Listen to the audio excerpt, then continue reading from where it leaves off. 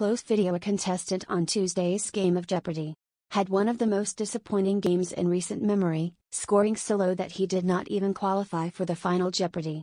Round. Matt King, a lawyer from Lewisville, TX, got off to a strong start but ultimately ended the game with a negative score of -$6,400, marking one of the lowest scores in the show's history. Yahoo Entertainment notes that the player was strong on questions in the football category, an area that others have struggled with in the past. However, his sports knowledge wasn't enough to give him an overall total capable of beating out his competition. Because he was in the negative space going into Final Jeopardy!, host Ken Jennings was forced to inform him that he was not eligible to continue in the game.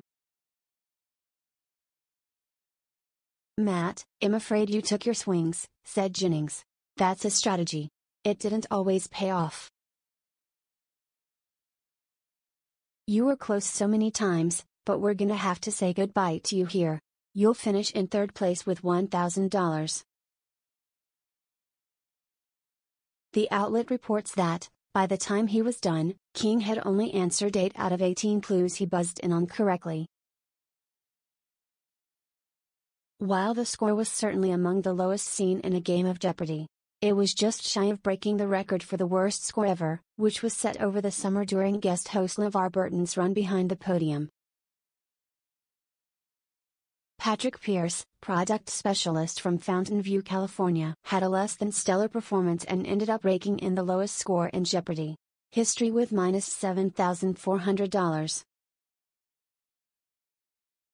According to Slate, the -$7,400 finishing total breaks the record previously set in March of 2015 by contestant Stephanie Hull, whose poor performance on Jeopardy!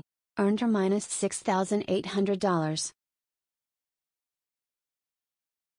Meanwhile, the game ultimately went to Amy Schneider.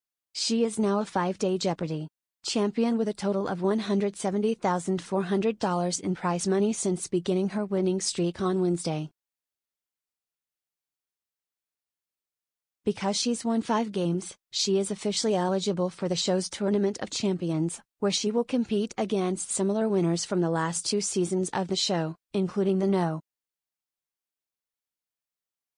2 player of all time, Matt Amodio.